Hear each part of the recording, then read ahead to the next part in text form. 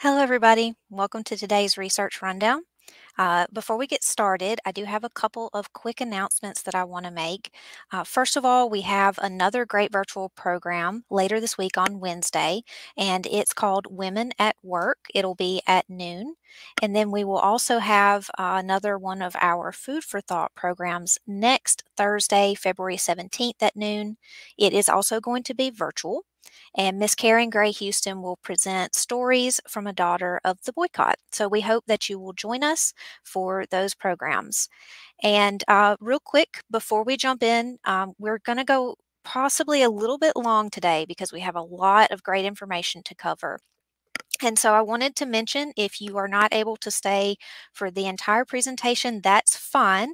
You can duck out if you need to, and we will be recording this session and posting it to our YouTube channel. It might take a couple days for it to show up there, but you're welcome to come back to the video wherever you had to duck out. You can come back to where you were and continue on with the rest of the presentation on YouTube. So we will have it on demand, just like all of our other virtual presentations.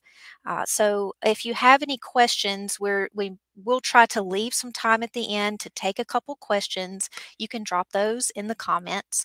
And with that, I think we will go ahead and get started with the presentation. So this research rundown is going to be about African American military records in Alabama, how you can research those if you have an ancestor who served. And my name is Courtney Pinkard. I'm the reference coordinator at the Alabama Department of Archives and History. So, African Americans have participated in every U.S. military conflict since the American Revolution. And here at ADAH, we have documentation of that participation starting with the Civil War and going forward to subsequent conflicts. The U.S. Army was officially segregated until 1948, with African American soldiers usually serving in separate all-black regiments from the Civil War up to World War II. Now, if we're going to start with the Civil War, we need to think about what documentation might exist to prove the service of an ancestor that was living during that period. In Alabama, African American men contributed to the Confederate war effort either as impressed manual labor on loan from their enslavers to the Confederate government, or they acted as camp slaves who were brought to the front by individual enslavers. With the exception of the last 2 weeks of the war, African American men, whether they were enslaved or free, were barred from enlisting in the Confederate Army as soldiers. On March 23, 1865, in a last-ditch effort to add desperately needed manpower to their depleted forces, the Confederate government did pass an act that would have allowed enslaved men to enlist with their enslavers' permission. The war ended just 16 days later on April 9, 1865, with no wide-scale implementation of the act. In the course of my research for this presentation, I did stumble onto a really interesting exchange. This letter was written by a Mr. J.C. Bowie, and he's asking for permission for a pension, to be granted to Mr. Edgar Roberson, who is a 112-year-old man who was formerly enslaved in Talladega County. Now note that the letter says that Roberson served as cook and aide rather than in the battle line, which is an accurate description of how most enslaved men would have participated in the conflict. Although some former Confederate states did eventually expand their pension programs to include formerly enslaved men, Alabama was not one of those states. And here we see the State Pension Committee's response to Mr. Bowie's request. The second paragraph unequivocally states that although he, Mr. Roberson, did go to the Army with his master, no Negroes were enlisted, and our pension laws do not grant to those men who served as cooks or body servants any relief.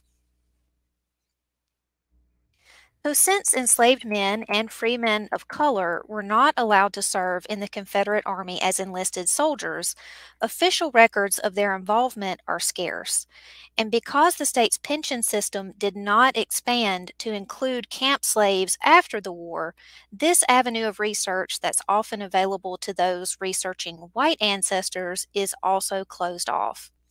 Now, in the North, free African American men were allowed to enlist, and in fact, by the end of the war, the Union had 175 African American regiments, which made up approximately 10% of their total forces. If you're interested in researching an ancestor who might have served on the Union side, you should be able to use fold3.com and collections at the National Archives. Turning back to Alabama and the Confederacy, though, let's take a look at our Civil War Service database available on the Archives website. Back in the early days of our agency, archivists scoured our collections in an effort to document all Alabamians that participated in the Civil War. Each time they found a name on a record, they made an index card to record the information. Eventually, the information contained on these index cards was converted into a searchable database. Now, today, you can generate a full list of enslaved men who got an index card by typing the word slave into the last name box and don't put anything else in. So when we hit search, we're going to find a list of just 121 men out of the many thousands that would have contributed to the war effort. We're going to take a look at two examples from this list: Edmund, who is associated with a specific regiment and company, and Elbert, who is only identified by his enslaver's name. Edmund's virtual index card is on the left. He served as a camp musician for Company C of the 33rd Alabama, and this information was retrieved from a company muster roll dated January 17, 1861. So it was pretty early in the conflict. However, it would be difficult to say with certainty who this Edmund is because he has no last name identified in the record, and he's not associated with a specific enslaver. He could have been brought to camp by any of the soldiers in Company C. Elbert's card, on the other hand, gives us a little bit more insight. Elbert was enslaved by C. Bingham and worked as a laborer at Fort Morgan. This information was taken from the quartermaster's pay document, and that's why we have an enslaver's name in this case, because the quartermaster needed to know who to send the payment to in exchange for Elbert's labor at Fort Morgan.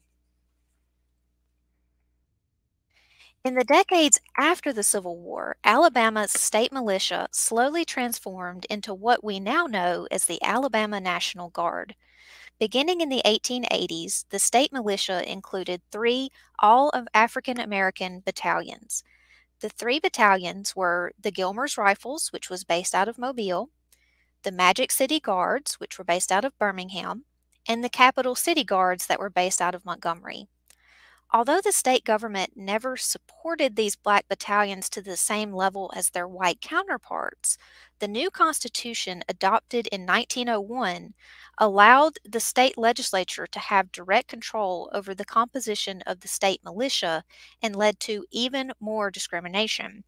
By 1906, all three battalions of colored troops had been disbanded completely. The Alabama National Guard would remain segregated until the 1960s. Despite the brief existence of the African American battalions, our Adjutant General's collections actually contain many valuable records that document the service of the men who joined. There's a series of folders in the Adjutant General's administrative files labeled Colored Troops, and they contain records like officer oaths, muster rolls, financial records, discharges, officer correspondence, and applications to form other African American battalions from counties around the state. Let's take a quick look at some examples.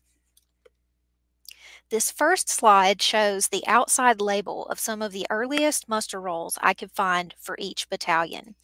The Birmingham and Mobile rolls were taken just a day apart in 1883, And the Montgomery roll is dated later because it was the last of the three to be created. Here we see an example of an officer's oath of office. This particular oath was signed by Dr. Cornelius Dorset, who became the surgeon of the Capitol City Guards in Montgomery. He was a trustee of Tuskegee University and a friend of Booker T. Washington. I copied this letter because I just really loved the letterhead at the top. It's in such a beautiful script. The print is very large, and you can even see the Reconstruction era state seal of the eagle holding a banner with the state's motto on the banner. And here we see what the inside of the muster rolls that we looked at the outside cover a couple slides ago. This is what the inside looks like. There's not a ton of information here, but in a few minutes, we're going to look at a different type of muster roll from the Spanish-American War that gets into a lot more detail about each soldier. And finally, we have these two letters from Tuscaloosa. The letter on the left is a petition to the Adjutant General for a commission to form an African American militia company, and it includes the signatures of several prominent African Americans from the area. The letter on the right is also addressed to the Adjutant General, and it was written by an officer of Tuscaloosa's white militia company, the Warrior Guards. The author of the letter reports that his men discussed the formation of a colored company at length, and they were adamantly opposed to the idea. In fact, they unanimously voted to disband their own company if an African American company was raised. I think the tenor of this communication probably explains why there were only ever 3 all-black battalions created during this period. When the Spanish-American War began in 1898, the President requested volunteers from Alabama, and the War Department specified that the soldiers should come from the Alabama National Guard. Governor Johnston formed the 3rd Alabama Volunteer Infantry Regiment, filling it with African American enlisted men and installing white officers to command them. Although they never saw battle or were deployed for foreign service, the 3rd Alabama Volunteers remained activated longer than any other Alabama regiment during the Spanish-American conflict. Our Adjutant General's administrative files contain extremely detailed muster rolls for companies A through M of the regiment. Here's an example of the muster roll for Company A. It's a 2-page document, so this is on the left side would be the first page, and on the right side would be the second page, and the rows go all the way across. At the very top, we see the names of the 3 white officers in charge of the company, and then from the first sergeant down, we have African American soldiers listed. Not only do we get a physical description and age for each of the soldiers, we can also see their civilian occupation, their place of birth, a copy of their signature, their marital status, and also their next of kin. Now, moving on to the next major conflict, we're going to take a look at how to research African American service in World War I. When the United States entered the conflict in 1917, our standing army was much too small to supply the millions of soldiers that were going to be needed. So the federal government instituted a draft and required all men between the ages of 21 and 31 to register. Despite being just 10% of the overall U.S. population, African Americans made up 13% of the draft. African American enlisted men were primarily assigned to non-combative roles like unloading supplies at French ports, driving supply trucks, working in field hospitals, and other tasks that supported the troops on the front lines. The exceptions to this were men assigned to the 92nd and 93rd Infantry Divisions, which were the only all African American combat divisions to fight in both World War I and World War II. Black Alabamians served in both support and combat divisions, and there were a few places that we can look to find evidence of their service today. The first place that we want to check would be the World War I service records available on the ADAH website under our digital collections page. In 2018, the archives conducted a crowdsourced transcription project to collect selected details from the cards, and thanks to their hard work, we now have a few different ways that we can search these records. You can select a county from the main page and then narrow your results by hometown to see all the soldiers that served from your hometown, regardless of their race. You can search by race first using the term African American in the search box, and then you can narrow it by home county or hometown to see only the African American men who served from a particular place. And of course, if you're looking for a certain person, you can always search for them by their first and last name. To illustrate searching and narrowing results, here's a screenshot from the service records page. I've already selected Autauga County since it's the first one in the list, and the top arrow is pointing to the search box. It's a little small on the screen and it can be easy to miss. On your screen, it'll be up in the top right corner. And then the bottom left arrow is pointing to hometown, and you can see a list of some of the hometowns below it. So let's say you're looking for someone who lived in Vida, Alabama.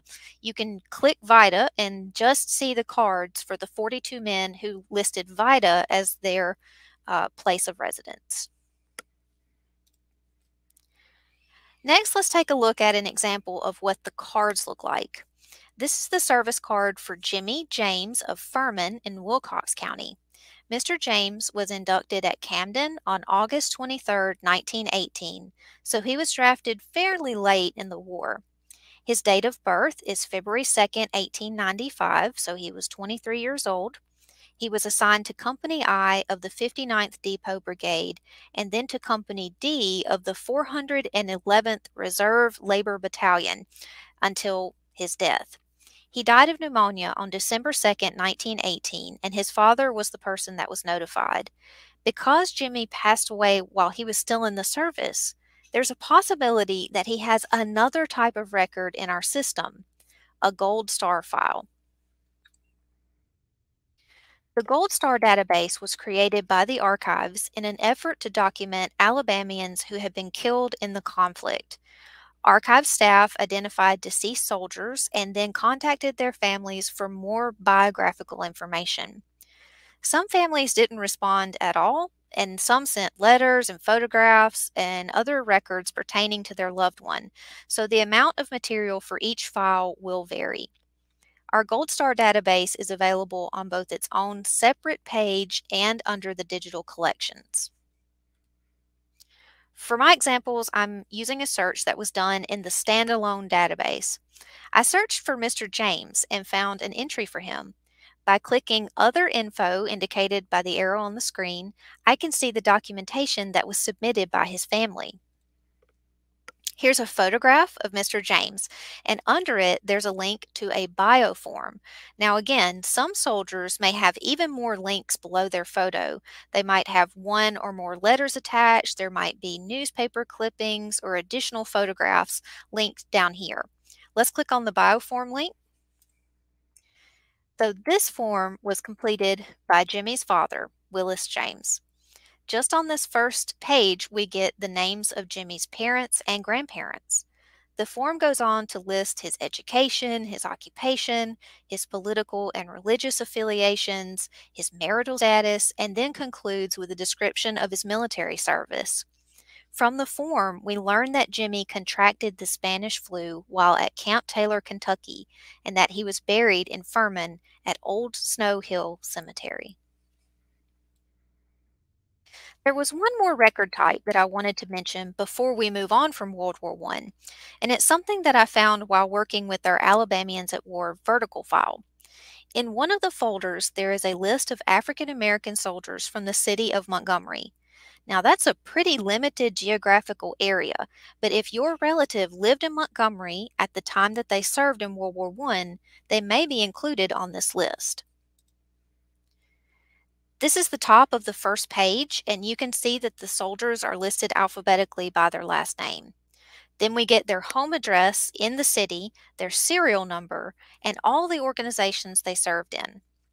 Just in this list, we see men who were assigned to support units like depot brigades and training battalions. But then we have Nathaniel Adams, who was assigned to Company M of the 366th Infantry, which was a combat regiment attached to the 92nd Division, one of the two all-black combat divisions.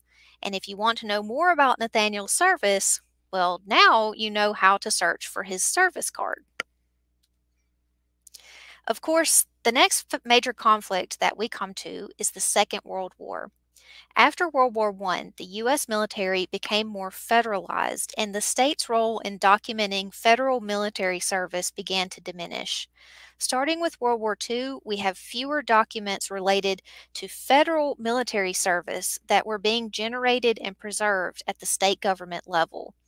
The U.S. military was integrated in 1948, so World War II is the last major conflict where Black soldiers would serve in separate all-Black regiments. As far as documentation of World War II service, ADAH holds a collection of DD Form 214 or DD 214s, which are discharge papers issued when a soldier separates from military service.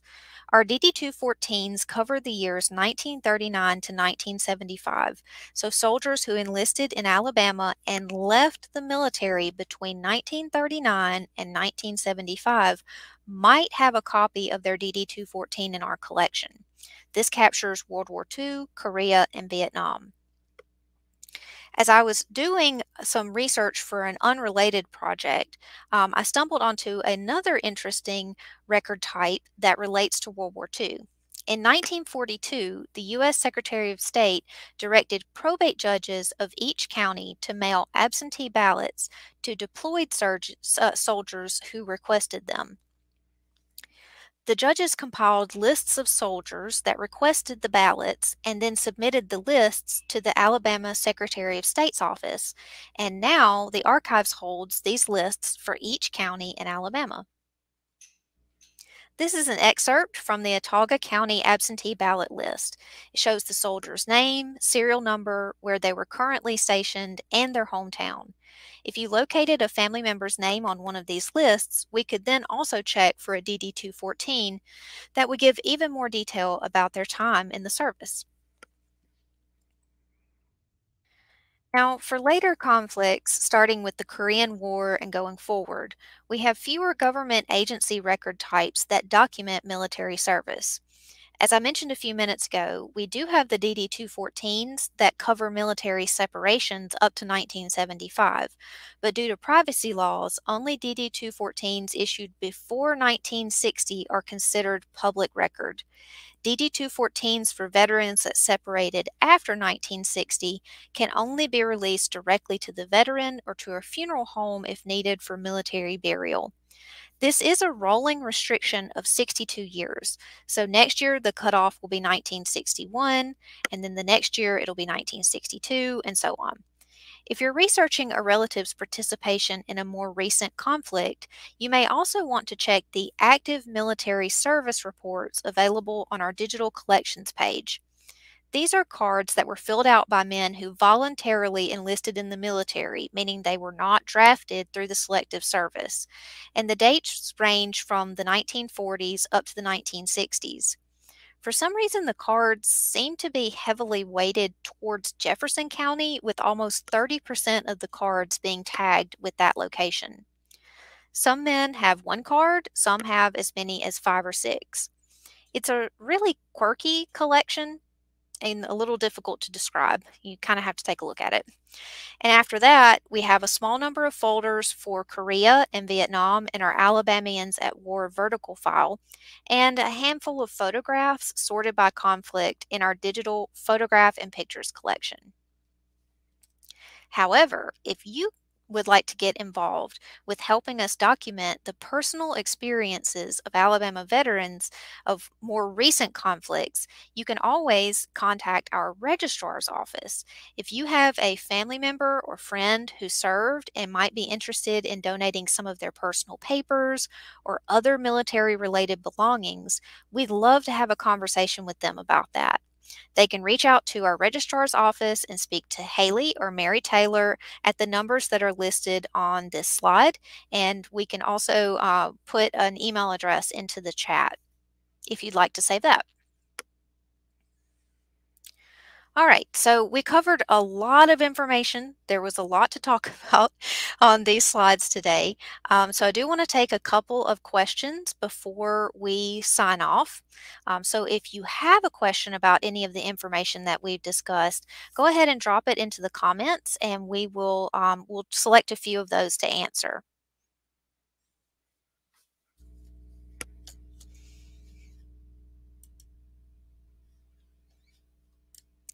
Okay, we've got quite a few comments.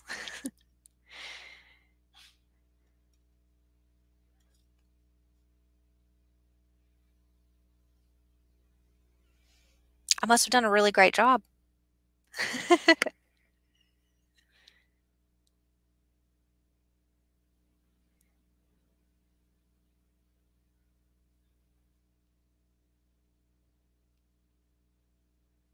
Oh, okay. So in the comments, Rebecca says that she has her dad's letters from when he was in the Korean War.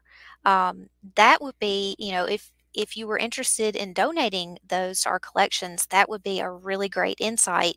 The Korean War is one of those conflicts that I think a lot of times kind of gets overlooked.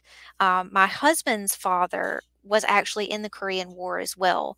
And, it was a brief war, and I think a lot of people don't learn about it much in school. And so, we would love to have better documentation of Alabamians' experiences over, in Korea. Michelle asks, will this be available for viewing later? Yes, our presentation today will be recorded and it will be available on both Facebook and YouTube. It'll be added to the YouTube channel. That may be the easier way to locate it if you want to come back to it later. Sometimes it takes a couple days though for it to actually show up on the YouTube channel. And so, you might have to wait a couple days, but it will be there. Okay, so how do you get a copy of a DD-214? Okay, so DD-214s, if they were issued for a soldier who left the military before 1960, you can actually just give us a call at the research room and give us the soldier's name and date of birth, and we can go check and see. If the soldier left the military after 1960, there's more rules about releasing those because after a certain point, they will have things like social security numbers on them and other, identifiable information. So if it's after 1960, we can only release it to the veteran themselves or to like a funeral home if they need military honors for a burial, if it's like an emergency situation like that. But pre-1960 is going to cover World War II and Korea veterans. So if you have, an ancestor that served in those two conflicts, definitely give us a call, give us their name and date of birth, and we can go check and see if we have a copy for you. Was the Adjutant General of Alabama or the U.S. government that carried out the Spanish-American War order? So that the Adjutant General that I was referring to with those slides is the Adjutant General of Alabama. So he's actually in charge of what was the state militia and became the Alabama National Guard. We actually don't have any access to federal records here at the archives. So any collections that I referenced would be at the state level. So we would be talking about the Alabama Adjutant General's office. These are some really great questions. Anybody else? Okay, so Michael asks, do we keep records of rejections of pension requests made by African Americans or appeals? That's a good question, Michael. I have not come across any of those records, but I also haven't sought them out because, that wasn't really set up in our pension system to recognize them. We just have never really had a request to go try to find someone. And honestly, me stumbling across the letter that I did find, it was not in any kind of collection that had to do with pension applications. It was in a vertical file folder that was just labeled, it was Civil War African Americans. So I found that by chance. And that, the vertical file is kind of a catch-all for items that don't necessarily belong to a larger collection. But, the state did have a pension committee, and we would have to kind of dig into what state agency was responsible for administering that, and then we could look in their administrative files to see if maybe they preserved any of those requests and rejections. So that's a really interesting it's an interesting project, and I will probably go work on that right after right after this presentation is done, because now I'm curious, because that would be something really interesting to find. I just don't know if if it would have been preserved as a permanent record in our collections, since they weren't processed like other pension requests would have been. Michael also asks, can you view the vertical file? Sure, definitely. Yep, I can. I actually know the exact box number that it came out of, so I'm happy to, pull anything that we referenced today. If you want to come into the research room, it's open Tuesday through Saturday, 8:30 to 4:30. And we will be happy to make any of the collections that I mentioned in the presentation today available for you to look at. And we would definitely be happy to help you see if you can find any documentation of your ancestors' military service.